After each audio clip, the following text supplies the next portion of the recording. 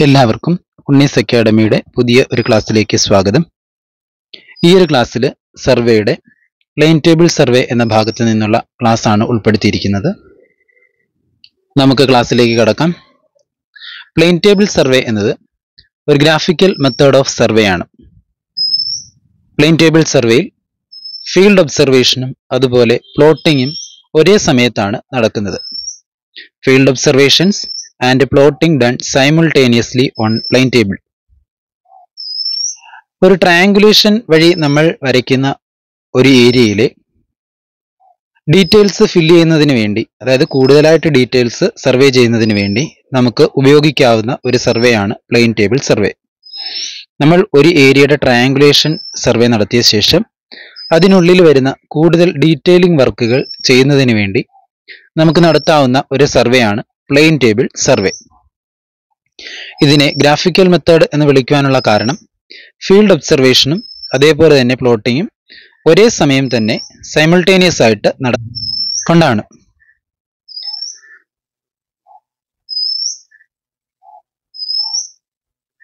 Commonly used for preparing small scale or medium size mapping. Plain table ഉപയോഗിക്കുന്നത് small scale അല്ലെങ്കിൽ medium size മാപ്പിങ്ങിനാണ് plain table survey നമ്മൾ ഉപയോഗിക്കുന്നത്. വലിയ accuracy ഒന്നും ആവശ്യമില്ലാത്ത ടോപ്പോഗ്രാഫിക്കൽ സർവേ ചെയ്യുന്നതിനും പ്ലെയിൻ ടേബിൾ സർവേ ഉപയോഗിക്കുന്നു. വലിയ ആക്യുറസി ആവശ്യമില്ലാത്ത ടോപ്പോഗ്രാഫിക്കൽ സർവേ ചെയ്യുന്നതിനും നമ്മൾ പ്ലെയിൻ ടേബിൾ സർവേ ഉപയോഗപ്പെടുത്തുന്നു. ടോപ്പോഗ്രാഫിക്കൽ സർവേ എന്നാൽ നാച്ചുറൽ അല്ലെങ്കിൽ artificial features of A ലാൻഡിൽ hills, reverse, pond ഒക്കെ വരുന്നത് നമ്മൾ സർവേ ചെയ്യാൻ ഉപയോഗിക്കുന്നതാണ് ടോപ്പോഗ്രാഫിക്കൽ സർവേ. ക്ലാസിഫിക്കേഷൻ ഓഫ് സർവേയിൽ നമ്മൾ പഠിച്ചതാണ്. നാച്ചുറൽ അല്ലെങ്കിൽ ഒരു ലാൻഡിന്റെ ആർട്ടിഫിഷ്യൽ ഫീച്ചേഴ്സ് സ്റ്റഡി ചെയ്യാൻ വേണ്ടി നടത്തുന്ന സർവേ ആണ് ടോപ്പോഗ്രാഫിക്കൽ സർവേ. ഈ ടോപ്പോഗ്രാഫിക്കൽ സർവേയിലും നമ്മൾ ഉപയോഗിക്കുന്നത് പ്ലെയിൻ ടേബിൾ സർവേ ആണ്. പ്ലെയിൻ ടേബിൾ സർവേയിൽ ഉപയോഗിക്കുന്ന ഇൻസ്ട്രുമെന്റ്സ് ആണ് plain table with tripod, alidade. ഇത് കൂടാതെ മറ്റു ചില ഇൻസ്ട്രുമെന്റ്സ് കൂടെ ഇതിനോടൊപ്പം ചേർത്ത് ഉപയോഗിക്കാറുണ്ട്. ആ ഉപകരണങ്ങളാണ് ആക്സസറീസ് എന്ന രീതിയിൽ നമ്മൾ പറയുന്നത്. പ്രധാനപ്പെട്ട ഇൻസ്ട്രുമെന്റ്സ് പ്ലെയിൻ ടേബിളും അലിഡേഡുമാണ്. എന്നാൽ അതിനോടൊപ്പം തന്നെ ഉപയോഗിക്കുന്ന പ്ലെയിൻ ടേബിൾ സർവേ നല്ല രീതിയിൽ ചെയ്യുന്നതിനായി ഇതിനോടൊപ്പം ചേർത്ത് ഉപയോഗിക്കുന്ന മറ്റു ചില ഉപകരണങ്ങളാണ് spirit level, rough compass, plumbing fork വിത്ത് പ്ലംബോബ്, വാട്ടർ പ്രൂഫിംഗ് കവർ എന്നിവ. സ്പിരിറ്റ് ലെവൽ, റഫ് കോമ്പസ്, അതേപോലെ തന്നെ യു ഫ്രെയിമിലുള്ള പ്ലംബോബ്, ഇവയൊക്കെ തന്നെ പ്രധാനപ്പെട്ട മറ്റ് ആക്സസറീസ് ആണ്. നമുക്ക് ഓരോ ഇൻസ്ട്രുമെന്റ്സും വിശദമായി നോക്കാം. പ്ലെയിൻ ടേബിൾ എന്നത് well seasoned good quality timber ഉപയോഗിച്ച് നിർമ്മിക്കുന്നതാണ്.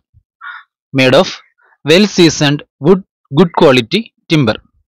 അതിൽ തന്നെ പ്രധാനമായും തേക്ക് അല്ലെങ്കിൽ പൈൻ വുഡാണ് ഉപയോഗിക്കുന്നത്.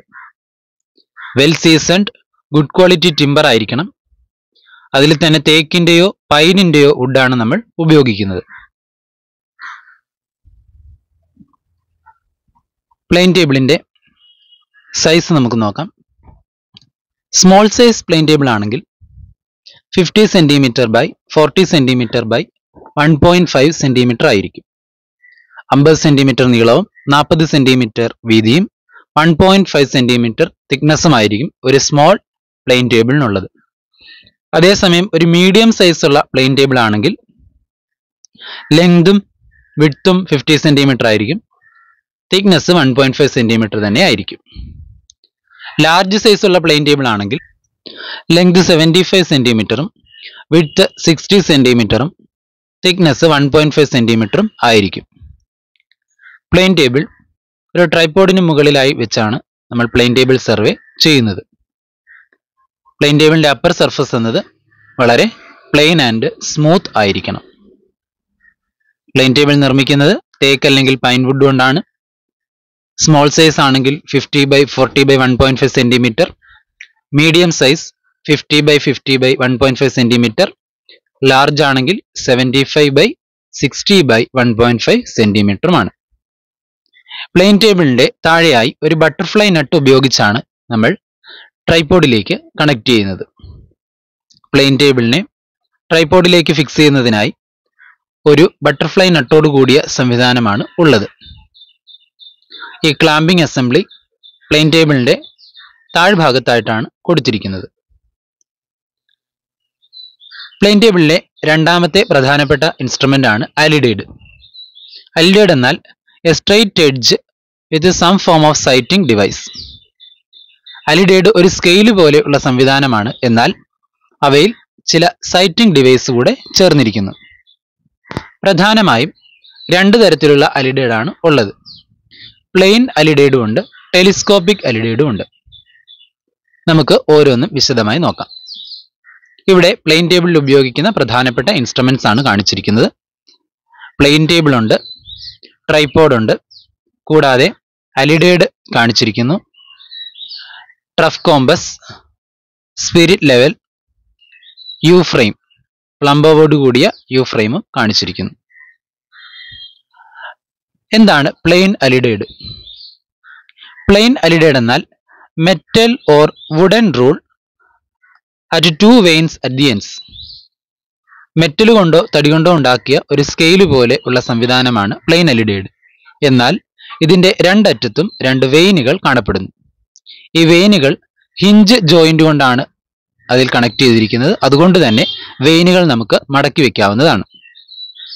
രണ്ട് വെയിനുകൾക്കും രണ്ട് പേരുണ്ട്. ഒന്ന് സൈറ്റ് വെയിനും മറ്റൊന്ന് ഒബ്ജക്റ്റ് വെയിനുമാണ്. സൈറ്റ് വെയിനിന് നാരോ സ്ലിറ്റ് വിത്ത് 3 ഹോൾസ് ആണ് ഉള്ളത്. മുകളിലും നടുക്ക് ഭാഗത്തായും താഴെയായിട്ടും 3 ഹോൾസ് വരുന്ന നാരോ സ്ലിറ്റ് ആണ് സൈറ്റ് വെയിനിനുള്ളത്. ഒബ്ജക്റ്റ് വെയിൻ ആണെങ്കിൽ ഓപ്പൺ ആണ്, A hair stretched between top and bottom of the slit.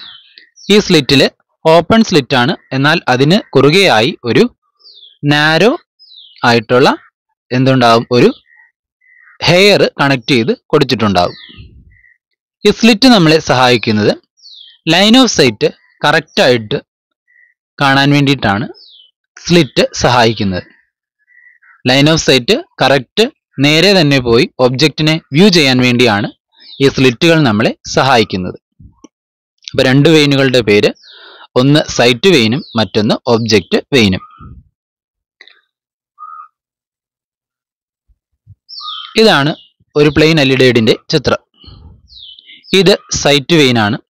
ഇവിടെ 3 ഹോൾസ് ഉണ്ട്, ടോപ്പിലും മിഡിലും ബോട്ടത്തിലുമായിട്ടുള്ള 3 ഹോൾസ്. അതിലൂടെയാണ് നമ്മൾ നോക്കുന്നത്. ഇതിലൂടെ നോക്കുമ്പോൾ ഈ ഫൈൻ ത്രെഡിന് പാരലായിട്ടായിരിക്കണം നമ്മുടെ റേഞ്ചിങ് റോഡ് നിൽക്കേണ്ടത്. അപ്പൊ ഈ ഫൈൻ ത്രെഡിന് പാരലായിട്ട് നിൽക്കുമ്പോൾ നമ്മൾ ഈ റേഞ്ചിങ് റോഡ് കാണില്ല. അപ്പൊ ആ ഒരു സമയത്താണ് ലൈൻ ഓഫ് സൈറ്റ് ക്ലിയർ ആവുന്നത്. അപ്പൊ നമുക്ക് അവിടെ ലൈൻ വരയ്ക്കാവുന്നതാണ്. ഈ ഒരു രീതിയിലാണ് പ്ലെയിൻ അലിഡേഡ് നമ്മൾ ഉപയോഗപ്പെടുത്തുന്നത്. Alidade can be rotated about A point represents instrument station. അതായത് ഇൻസ്ട്രുമെന്റ് സ്റ്റേഷനോട് ചേർത്താണ് നമ്മൾ അലിഡേഡ് വെക്കുന്നത്.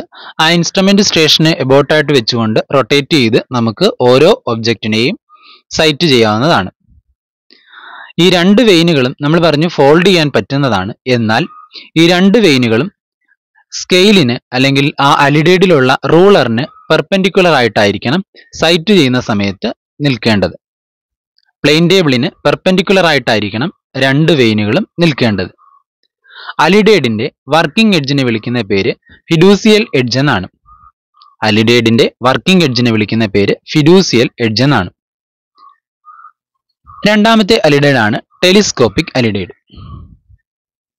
ടെലിസ്കോപ്പിക് അലിഡേഡ് എന്നത് ഇൻക്ലൈൻഡ് സൈറ്റുകൾ ആവശ്യമായി വരുന്ന സമയത്ത് നമ്മൾ ഉപയോഗിക്കുന്ന അലിഡേഡ് ആണ് ടെലിസ്കോപ്പിക് അലിഡേഡ്. ആക്യുറസി വളരെ കൂടുതലാണ്.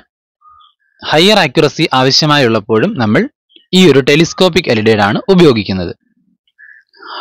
ഒരു ഹില്ലി ഏരിയയിലൊക്കെ പ്ലെയിൻ ടേബിൾ ചെയ്യുന്ന സമയത്ത് ഒരു പോയിന്റ് എബോവ് ദി സർഫസ് ആയിട്ടാണ് ഉള്ളതെങ്കിൽ, നമ്മളുടെ പ്ലെയിൻ ടേബിളിന്റെ സർഫസിനും എബോവ് ആയിട്ടാണെങ്കിൽ അങ്ങനെയുള്ള സൈറ്റിലേക്ക് ഇൻക്ലൈൻഡ് ആയിട്ട് സൈറ്റ് ചെയ്യാനാണ് നമ്മൾ ഇങ്ങനത്തെ ടെലിസ്കോപ്പിക് അലിഡേഡ് ഉപയോഗിക്കുന്നത്. ടെലിസ്കോപ്പിക് അലിഡേഡ് നമ്മുടെ വർക്കിന്റെ ആക്യുറസി ഇൻക്രീസ് ചെയ്യുവാണ് ചെയ്യുന്നത്. ഈ ടെലിസ്കോപ്പിക് അലിഡേഡിനകത്ത് തന്നെ ഒരു ലെവൽ ട്യൂബും ഉണ്ട്. കൂടാതെ പ്ലെയിൻ അലിഡേഡിലെ പോലെ തന്നെ ഇതിലും ഒരു ഗ്രാജുവേറ്റഡ് സ്കെയിൽ ഉണ്ട്, ഇതിനോടൊപ്പം തന്നെ. കൂടാതെ ഈ ടെലിസ്കോപ്പ് എന്ന സംവിധാനം വെച്ചിരിക്കുന്ന ഒരു A frame, horizontal axis rest on A frame supported on A heavy metal ruler. ഈ ഹെവി മെറ്റൽ റൂളറിന് പുറത്തായിട്ട് എ ഫ്രെയിം എന്ന ഒരു സംവിധാനത്തിലാണ് ഹൊറിസോണ്ടൽ ആക്സിസ് റെസ്റ്റ് ചെയ്യുന്നത്. എന്ന് പറഞ്ഞാൽ ടെലിസ്കോപ്പ് റെസ്റ്റ് ചെയ്യുന്നത് ആ ഒരു എ ഫ്രെയിമിന് മുകളിലായാണ്. നേരത്തെ പറഞ്ഞതുപോലെ തന്നെ ടെലിസ്കോപ്പിക് അലിഡേഡിനും ഒരു വർക്കിംഗ് എഡ്ജ് ഉണ്ട്. അതിന്റെ പേര് ഫിഡൂസിയൽ എഡ്ജ് എന്ന് തന്നെയാണ്.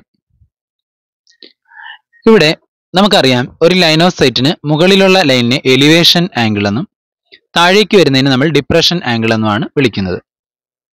എലിവേഷൻ ആംഗിളും ഡിപ്രഷൻ ആംഗിളും, വെർട്ടിക്കൽ ആംഗിളിലെ ഈ രണ്ട് ആംഗിൾസും നമുക്ക് ടെലിസ്കോപ്പിക് അലിഡേഡ് ഉപയോഗിച്ച് റീഡ് ചെയ്യാനായിട്ട് കഴിയും. അപ്പൊ ടെലിസ്കോപ്പിക് അലിഡേഡ് ഉപയോഗിച്ച് എലിവേഷൻ ആംഗിളും അതേപോലെ ഡിപ്രഷൻ ആംഗിളും നമുക്ക് മെഷർ ചെയ്യാനായി കഴിയും. അടുത്ത ഒരു ആക്സസറിയാണ് ഈ പ്ലെയിൻ ടേബിളും അതേപോലെ അലിഡേഡുമാണ് ഇൻസ്ട്രുമെന്റ്സ് ആയിട്ട് നമ്മൾ കണക്കാക്കുന്നത്. നെക്സ്റ്റ് സ്പിരിറ്റ് ലെവൽ എന്നത് ഒരു ആക്സസറി ആണ്. സ്പിരിറ്റ് ലെവൽ എന്തിനായിരിക്കും ഉപയോഗിക്കുന്നത്? നമ്മുടെ പ്ലെയിൻ ടേബിൾ ലെവൽ ആയിട്ടാണോ ഇരിക്കുന്നത് എന്നറിയാനാണ് സ്പിരിറ്റ് ലെവൽ ഉപയോഗിക്കുന്നത്. Spirit ലെവലിന്റെ bubble central പൊസിഷനിലാണെങ്കിൽ plain table levelled ആണെന്നാണ് അതിന്റെ അർത്ഥം. അടുത്തതായി നമ്മൾ പ്ലെയിൻ ടേബിളിൽ ഉപയോഗിക്കുന്ന കോമ്പസ് ആണ് trough compass or magnetic compass. Trough compass അല്ലെങ്കിൽ മാഗ്നറ്റിക് കോമ്പസ് എന്നത് ഇവിടെ ഒരു ബോക്സ് കോമ്പസിന്റെ രൂപത്തിലാണ് നമ്മൾ ഉപയോഗിക്കുന്നത്. ഇത് ഉപയോഗിക്കുന്നത് പ്ലെയിൻ ടേബിൾ ചെയ്യുന്ന സമയത്ത് നോർത്ത് ഡയറക്ഷൻ മാർക്ക് ചെയ്യേണ്ടതായിട്ടുണ്ട്. ഈ നോർത്ത് ഡയറക്ഷൻ മാർക്ക് ചെയ്യാനായിട്ടാണ് നമ്മൾ ട്രഫ് കോമ്പസ് ഉപയോഗിക്കുന്നത്. അങ്ങനെ നോർത്ത് ഡയറക്ഷൻ മാർക്ക് ചെയ്യുന്നത് വഴി ഓറിയന്റേഷന് നമുക്ക് കോമ്പസ് ഉപയോഗിച്ച് ചെയ്യാവുന്നതാണ്. ഓറിയന്റേഷൻ എന്നത് പ്ലെയിൻ ടേബിൾ ഒരു സ്റ്റേഷനിൽ നിന്നും മറ്റൊരു സ്റ്റേഷനിലേക്ക് ഫിക്സ് ചെയ്യുമ്പോൾ, മാറ്റിവെക്കുമ്പോൾ പാരലൽ ആയിട്ട് പ്ലേസ് ചെയ്യുന്നതിനെയാണ് ഓറിയന്റേഷൻ എന്ന് പറയുന്നത്. ഓറിയന്റേഷന് സഹായിക്കുന്നതും ട്രഫ് കോമ്പസ് ആണ്. അതുകൂടാതെ magnetic Meridian, magnetic north mark ചെയ്യാനും നമ്മളെ ട്രഫ് കോമ്പസ് സഹായിക്കുന്നു. ഇത് വളരെ സെൻസിറ്റീവ് ആയിട്ടുള്ള ഒരു ട്രഫ് കോമ്പസ് ആയിരിക്കണം ഇവിടെ ഉപയോഗിക്കേണ്ടത്. അതുപോലെ തന്നെ വളരെ ഫ്രീ ആയിട്ട് അതിന് ഡിഫ്ലക്റ്റ് ചെയ്യാനും കഴിയണം. പ്രധാനമായും നോർത്ത് മാർക്ക് ചെയ്യാനാണ് ട്രഫ് കോമ്പസ് നമ്മൾ പ്ലെയിൻ ടേബിൾ സർവേയിൽ ഉപയോഗിക്കുന്നത്. അടുത്ത ആക്സസറിയാണ് പ്ലംബിംഗ് ഫോർക്ക് വിത്ത് ബോബ്. അതായത് ഒരു യു ഷേപ്ഡ് ഫ്രെയിമിൽ ഒരു പ്ലംബോബോട് കൂടിയ സംവിധാനമാണ് പ്ലംബിംഗ് ഫോർക്ക് വിത്ത് ബോബ് എന്നുള്ളത്. ഇത് നമ്മൾ ഉപയോഗിക്കുന്നത് പ്ലെയിൻ ടേബിളിനെ സെൻറ്റർ ചെയ്യുന്നതിന് വേണ്ടിയിട്ടാണ്. അതായത് ഒരു സ്റ്റേഷൻ പോയിന്റിന് കറക്റ്റ് മുകളിലായി പ്ലെയിൻ ടേബിൾ കൊണ്ടുവന്ന് സെറ്റ് ചെയ്യുന്നതിനെയാണ് സെന്ററിങ് എന്ന് പറയുന്നത്. ഒന്നുകിൽ സ്റ്റേഷൻ പോയിന്റിന് മുകളിലായി കറക്റ്റ് കൊണ്ടുവന്ന് സെറ്റ് ചെയ്യുക, അല്ലെങ്കിൽ പ്ലെയിൻ ടേബിളിലുള്ള ഒരു പോയിന്റിനെ കറക്റ്റ് സ്റ്റേഷനിലോട്ട് മാർക്ക് ചെയ്യുക. ഈ രണ്ട് ഉപയോഗത്തിനും നമ്മൾ പ്ലംബിംഗ് ഫോർക്ക് ഉപയോഗിക്കുന്നു. നെക്സ്റ്റ് നമുക്ക് പഠിക്കുവാനുള്ളത് setting up the plain table ആണ്. പ്ലെയിൻ ടേബിൾ സെറ്റ് ചെയ്യുമ്പോൾ ചെയ്യുന്ന 3 കാര്യങ്ങൾ: 1 levelling the plain table, 2 centring, 3 orienting. Levelling, centring and orienting the plain table. എന്താണ് ലെവലിംഗ് ദി പ്ലെയിൻ ടേബിൾ? ടേബിളിന്റെ ടോപ്പ് നമ്മൾ പറഞ്ഞു, പ്ലെയിൻ ടേബിൾ ട്രൈപോഡിന്റെ മുകളിലായാണ് നമ്മൾ സെറ്റ് ചെയ്യുന്നത്. അങ്ങനെ ട്രൈപോഡിന്റെ മുകളിൽ സെറ്റ് ചെയ്യുമ്പോൾ പ്ലെയിൻ ടേബിളിന്റെ ടോപ്പ് സർഫസ് ട്രൂലി ഹൊറിസോണ്ടൽ ആയിരിക്കണം. അങ്ങനെ ട്രൂലി ഹൊറിസോണ്ടൽ ആക്കുന്നതിനെയാണ് ലെവലിംഗ് എന്നതുകൊണ്ട് ഉദ്ദേശിക്കുന്നത്. ഇത് ഐ ജഡ്ജ്മെന്റ് കൊണ്ട് നമുക്ക് ചെയ്യാവുന്നതാണ്. പ്ലെയിൻ ടേബിൾ കറക്റ്റ് ഹൊറിസോണ്ടൽ ആണോ എന്നുള്ളത് നമുക്ക് ചരിഞ്ഞു നിന്നുകൊണ്ട് കണ്ണുകൊണ്ട് നോക്കി ഹൊറിസോണ്ടൽ ആണോ എന്ന് ജഡ്ജ് ചെയ്ത് മനസ്സിലാക്കാവുന്നതാണ്. ലാർജ് സ്കെയിൽ വർക്ക് ആണെങ്കിൽ നമ്മൾ അവിടെ ഒരു സ്പിരിറ്റ് ലെവൽ ഉപയോഗിച്ചായിരിക്കും ചെയ്യുന്നത്. ആക്യുറസിക്ക് പ്രാധാന്യമുള്ള വർക്കുകൾക്ക് സ്പിരിറ്റ് ലെവൽ ഉപയോഗിച്ച് കറക്റ്റ് ഹൊറിസോണ്ടൽ ആണോ എന്ന് നമ്മൾ ചെക്ക് ചെയ്യണം. ഇത് ഒരു ഹില്ലി ടെറൈനിൽ ചെയ്യുമ്പോഴാണ് ഇതിന്റെ പ്രാധാന്യം കൂടുതലായിട്ടും വരുന്നത്. Next centring the plain table. Centring എന്നാൽ നമ്മുടെ പേപ്പറിലുള്ള ഒരു പോയിന്റിനെ കറക്റ്റായി ഗ്രൗണ്ടിലേക്ക് ട്രാൻസ്ഫർ ചെയ്യാൻ ഒരു യു ഫ്രെയിമും അതിനോടൊപ്പമുള്ള ഒരു പ്ലംബോവും ഉപയോഗിക്കുന്നു. ഈ പ്ലെയിൻ ടേബിൾ സ്റ്റേഷനെ പേപ്പറിൽ നിന്നും ഗ്രൗണ്ടിലേക്ക് ട്രാൻസ്ഫർ ചെയ്യാനും കൂടാതെ ചില സമയങ്ങളിൽ ഗ്രൗണ്ടിലുള്ള പോയിന്റിന് കറക്റ്റ് മുകളിലായിട്ട് പ്ലെയിൻ ടേബിൾ സെറ്റ് ചെയ്യാനും. ഈ രണ്ടിനെയും നമ്മൾ സെന്ററിംഗ് എന്നാണ് പറയുന്നത്. ലാർജ് സ്കെയിൽ വർക്കുകൾക്കും ആക്യുറേറ്റ് വർക്കുകൾക്കും ഇത് വളരെ പ്രാധാന്യം ഉള്ളതാണ്. എന്താണ് orientation of plane table? Orientation of plane table എന്നാൽ ഒരു പർട്ടിക്കുലർ ഡയറക്ഷനിൽ ചെയ്യുന്ന വർക്ക് ഒരു സ്റ്റേഷനിൽ നിന്നും മറ്റൊരു സ്റ്റേഷനിലേക്ക് ഷിഫ്റ്റ് ചെയ്യുമ്പോൾ അതിന് തന്നെ പാരലൽ ആയിട്ട് വേണം നമ്മൾ സെറ്റ് ചെയ്യാൻ. ഇത്തരത്തിൽ പാരലലായി സെറ്റ് ചെയ്യുന്നതിനെയാണ് ഓറിയന്റേഷൻ എന്നതുകൊണ്ട് ഉദ്ദേശിക്കുന്നത്. ഒന്നിലധികം ഇൻസ്ട്രുമെന്റ് സ്റ്റേഷൻസ് വരുന്ന സമയത്ത് ഒന്നിലധികം സ്റ്റേഷൻസ് വരുമ്പോൾ നമ്മൾ ആദ്യം ചെയ്തിരുന്ന വർക്കിനനുസൃതമായിട്ട് അതിന് സമാന്തരമായി അതിന് പാരലലായിട്ട് വേണം അടുത്തൊരു സ്റ്റേഷനിൽ കൊണ്ടുപോയി പ്ലെയിൻ ടേബിൾ സെറ്റ് ചെയ്യാൻ. അപ്പോൾ അത്തരത്തിൽ ഒന്നിലധികം സ്റ്റേഷൻസ് വരുമ്പോൾ പാരലലായി സെറ്റ് ചെയ്യുന്നതിനെയാണ് ഓറിയന്റേഷൻ എന്നതുകൊണ്ട് ഉദ്ദേശിക്കുന്നത്. പ്രധാനമായും ഇതിന് രണ്ട് മെത്തേഡാണുള്ളത്: orientation by back citing and orientation by magnetic needle. ഓരോന്നും നമുക്ക് എങ്ങനെയാണെന്ന് നോക്കാം. ഓറിയന്റേഷൻ ബൈ ബാക്ക് സൈറ്റിംഗ് എന്നാൽ ഇവിടെ ആദ്യത്തെ സ്റ്റേഷൻ എ ആണ്. എ എന്ന ആദ്യത്തെ സ്റ്റേഷനിൽ വെച്ച് നമ്മൾ എടുത്തിരിക്കുന്ന ഒബ്സർവേഷൻ ഡിയിലേക്ക് നോക്കിയിട്ടുണ്ട്. അതിനുശേഷം ബി എന്ന സ്റ്റേഷനിലേക്ക് വരുമ്പോൾ ഇവിടെ സെറ്റ് ചെയ്ത ശേഷം എ ബിയെ ഈ എയിലേക്ക് ലൊക്കേറ്റ് ചെയ്തുകൊണ്ട് കറക്റ്റ് ഒരു സിംഗിൾ ലൈനാക്കി നിർത്തണം. അതിനെയാണ് നമ്മൾ ഓറിയന്റേഷൻ ബൈ ബാക്ക് സൈറ്റിംഗ് എന്ന് പറയുന്നത്. ഈ എയിലേക്ക് ബിയിൽ കൊണ്ടുവച്ച ശേഷം എയിലേക്ക് വീണ്ടും നോക്കി വെച്ച് ഇതിനെ ഡി എന്നുള്ള ലൈൻ പാരലലാക്കി നിർത്തുന്നതിന് വേണ്ടി എ ബി